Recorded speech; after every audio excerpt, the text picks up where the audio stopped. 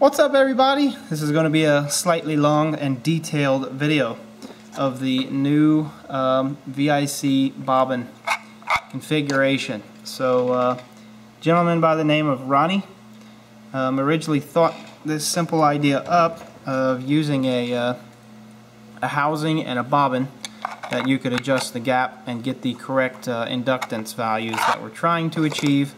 So, originally I wasn't for sure about the gap in the original VIC, but I still, am up in the air. I'm assuming that there can or cannot be a gap. From my understanding, if we hit all the numbers right, it should just work. So yeah, so this is it, and I'm not going to go into too much detail, but I'm going to show you how to construct this whole thing. The bobbins go in here like this. Okay. All 3D printed. The top goes on like this.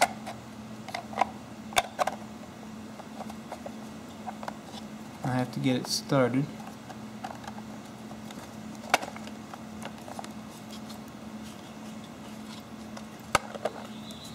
Okay. And these thumb screws are actually what makes the adjustments.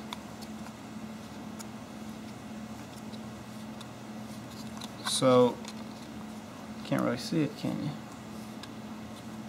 So as I tighten this, the gap gets smaller. And because I use clear plastic, you can actually see in there and see what's going on. So this is designed to hold this very tight.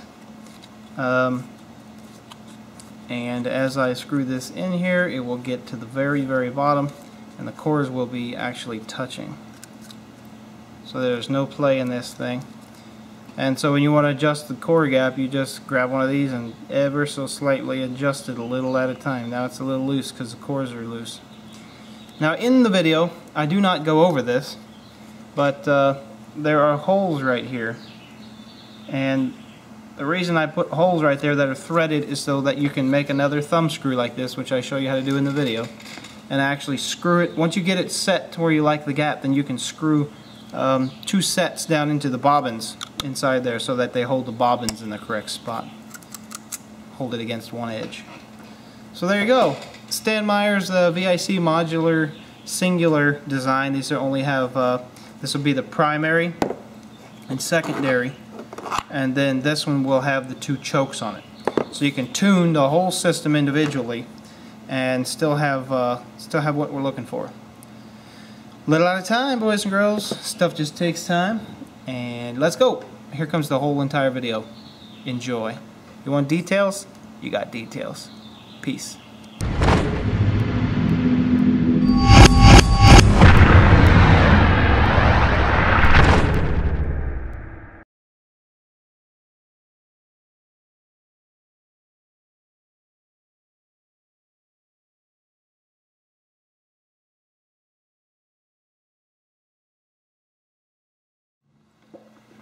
Alright, well, here is everything that I have sitting in front of me right now.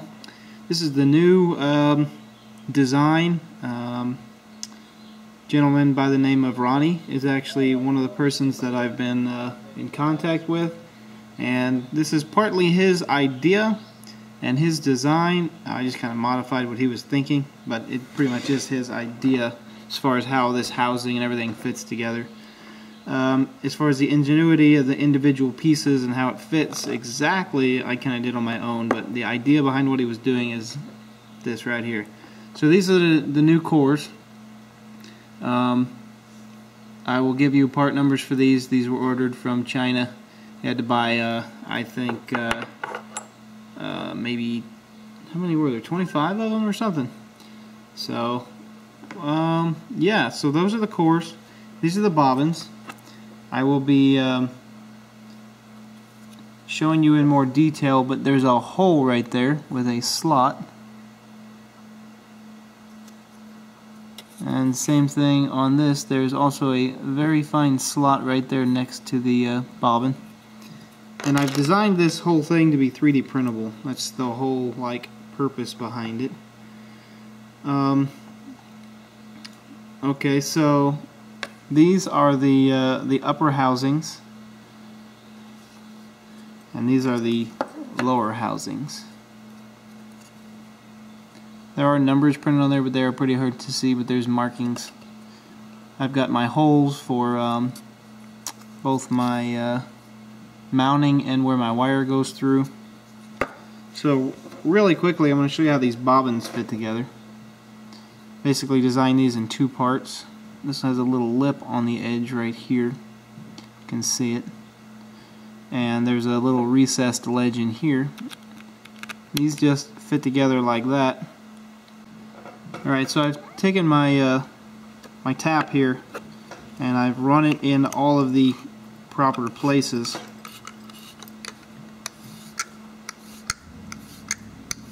These are a 1/4 by 20 and 8 by 32.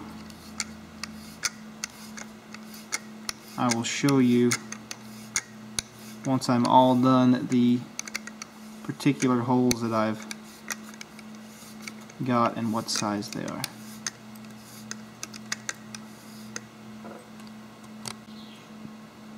Alright, so I went ahead and put this one together so you can see what it looks like. It does not come out. Now the fasteners I'm using are nylon, and they have a focus on me. This camera used to focus really well, now it doesn't. They have a hex head in the back. I should have got something different. These do not work very well.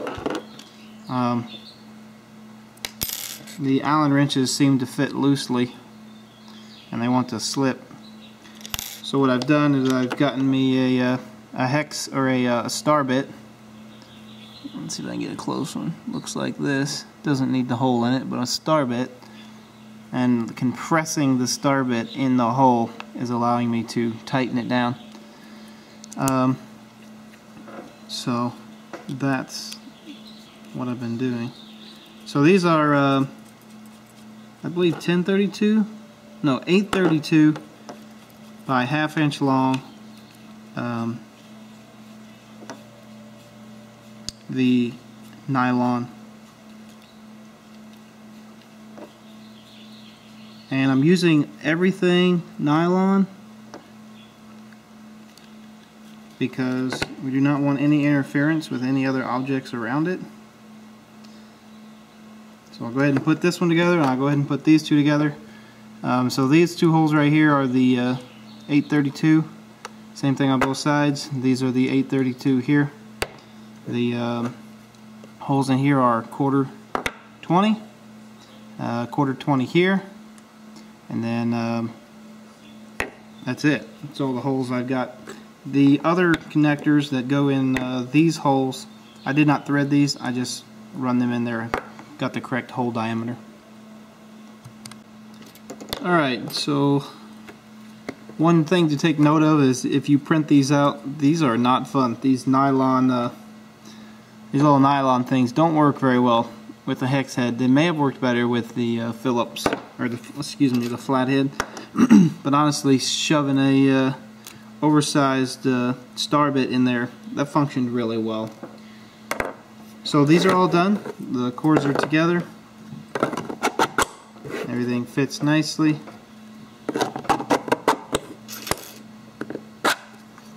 So now we can, I'm going to go ahead and glue the core or the bobbins together. I'll just do one so you can see how I do it.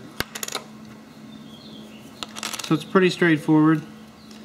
Again, I have that notch cut in there. And I use super glue. I use the Loctite brand gel control. It seems to work well. So I'm just going to put a little bit of glue on the inside of here, or maybe a little more than I want.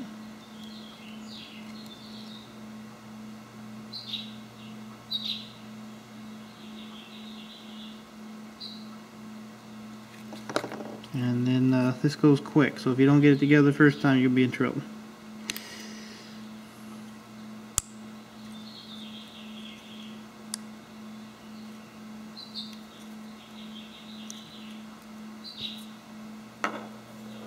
Make sure it looks square. Roll it, make sure it looks good. and let it dry.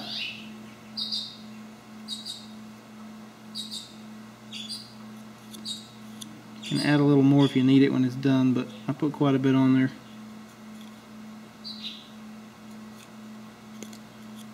And that's how you do that. So we'll do them all like that. Alrighty, got all the bobbins done. I made a couple extra, I really only need 4. So those are all done. Next we're going to work on the adjustments here. Show you what I got to do that with. Alrighty. So I've got some black nylon all thread here. Some little thumb screw. Nylon thumb screws.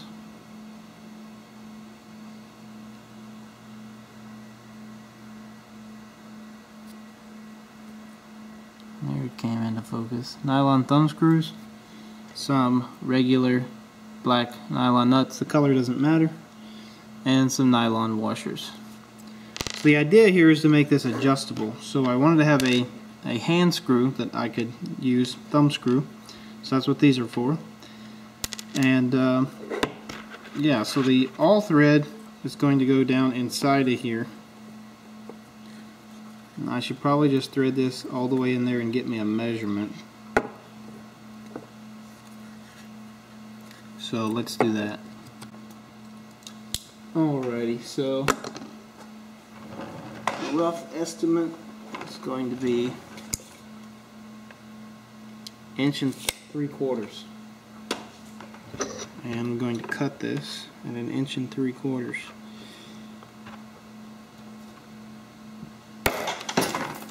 There we go. Oh, we'll cut another one.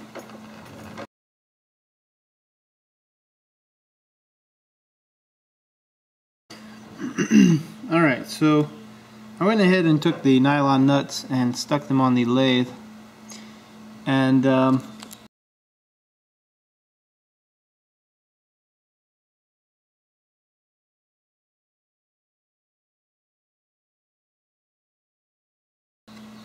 basically just cut them down so that they're round on the outside. You could take a knife, which I tried, and just cut the edge off, which works fine. But since I have a lathe, I'm going to go ahead and use it. Otherwise, you could take a razor blade, and I just cut the corners off. That worked okay too. So I'll clean these up just a tiny bit more on the edges, and I'll show you how to assemble this. Alrighty, so I've currently going to assemble the top portion of this, and I've got a piece of magnet wire here. This is 18 AWG magnet wire, so I'm going to use to hold the bolts and nuts in place. So what I did is I threaded these down, backed them off just a hair so they're still a little bit loose, and I tightened these down. And what I'm going to do is I'm going to drill a hole right through all of this and insert the piece of magnet wire to hold the nut in place. Basically, I'm locking it in here. Let's do a quick size fit. Let's see if that's good. It's almost a fraction loose. I really have it a little bit tighter. This 18 AWG heavy build, I'm going to be using a 0.043 drill bit. Let me get that to fit a little better. Alright, occasionally drill bits I use are too small for the chuck, so I just take a piece of tape and wrap it on there, and that gives me enough to keep it in the chuck.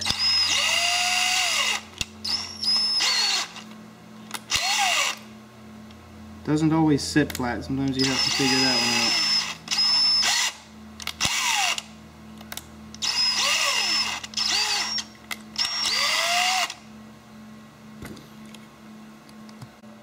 Okay, I got them drilled. I was using a number 57 drill bit, which is a 0.043.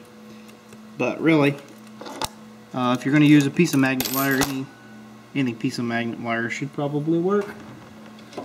So the idea here is to insert the magnet wire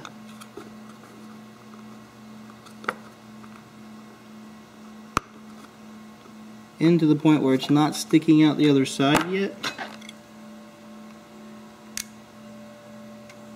but close. And then cut it. I'm going to push this flush.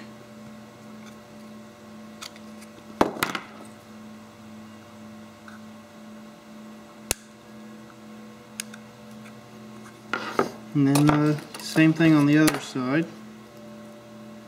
What this is doing is it's creating a way for this. Basically, I don't want this to turn.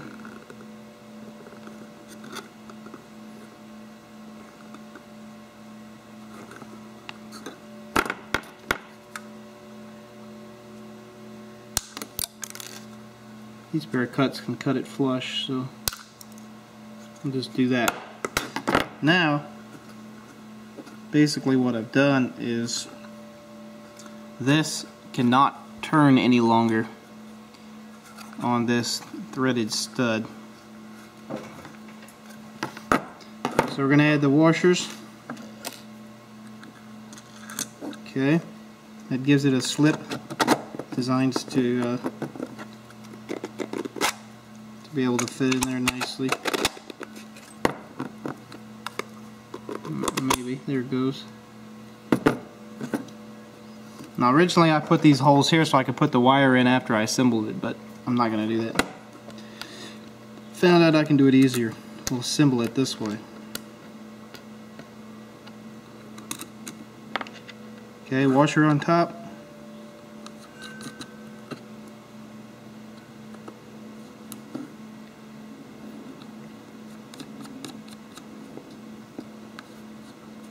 Okay, so you want to tighten these just to where they're barely snug. We're going to drill these and do the same thing. And at the end, what we want is we want a system that is able to be turned by hand, but does not allow the screw to turn. So what it does is, in theory, it actually raises and lowers the top half of this, because right now this cannot come apart. So I'll drill those and show you what it looks like. Alrighty, so after I drilled this and took it off, I found out that when I had these threaded all the way tight, they were actually had some dead space in here. So they were really loose. So I pulled the pins back out. What I'm going to do is I'm going to hold this and I'm going to tighten this till it's tight, till it's snug. Make sure I can still move it, but snug. I re-drill my holes.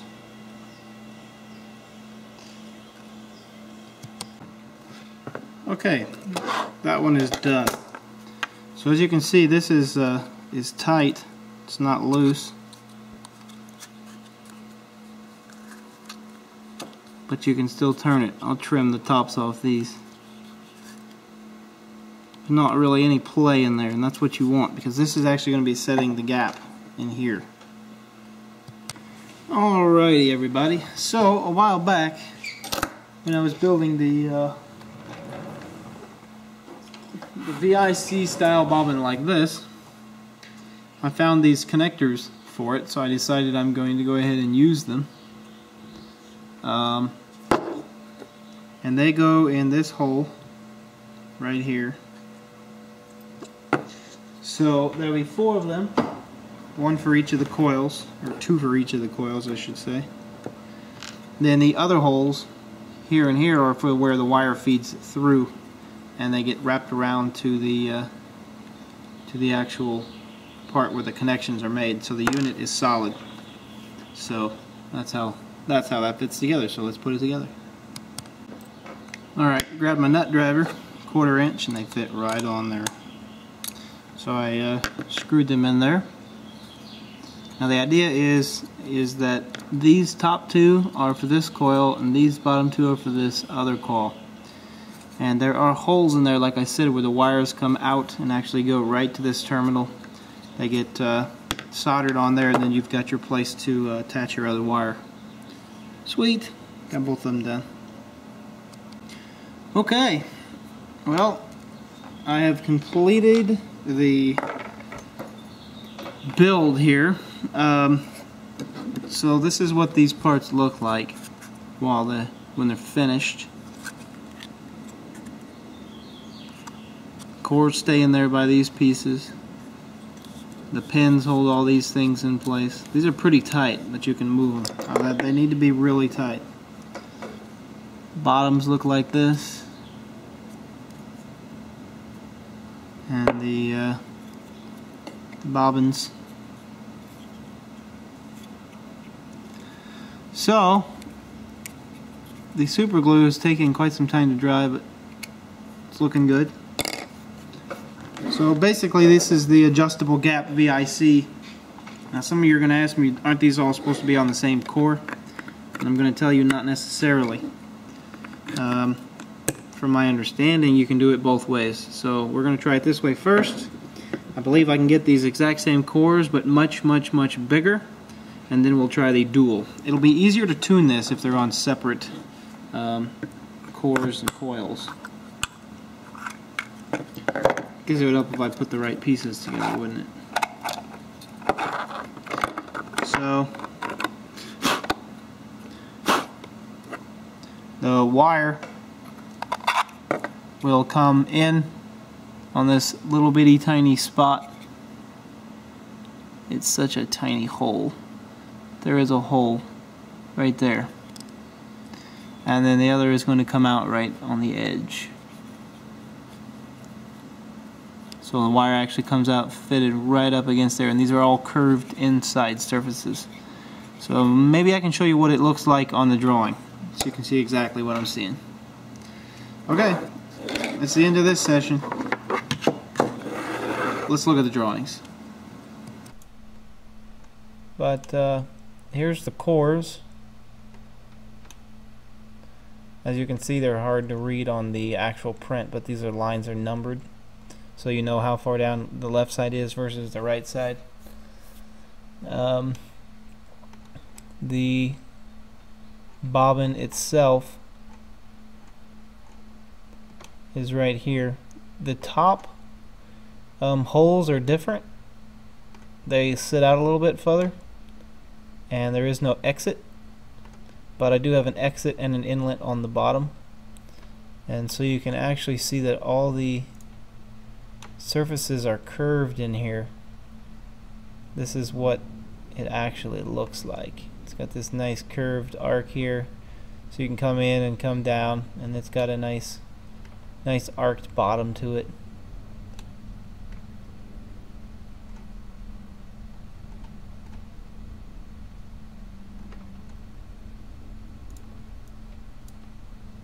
So, oops, move back where you were, there you go.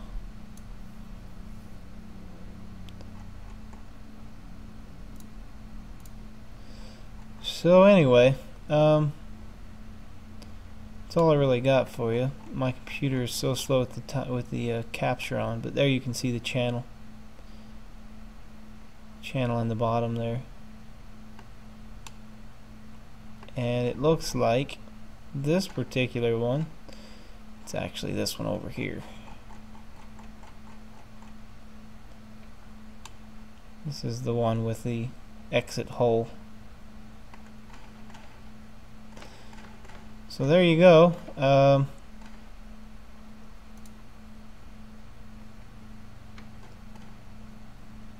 So far this is the design, the new VIC design. And thanks to Ronnie for actually brainstorming this idea originally, and I kind of ran with his thought.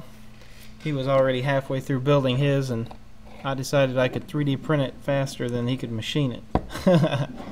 So I just engineered it real quick, and that's what I come up with. Okay, that's it. And that's how it's done. So that's all I got for you. Stan Meyer's VIC simple design, all 3D printable. I will post all the information on the forums and my website, so you'll have everything you need to go replicate this. I'll give you the part numbers, where I got them, so forth and so on. So peace and love to you all. That's all from Russ with RWG Research and QuantumGravityResearch.org. So, peace out. Have a good day. Bye.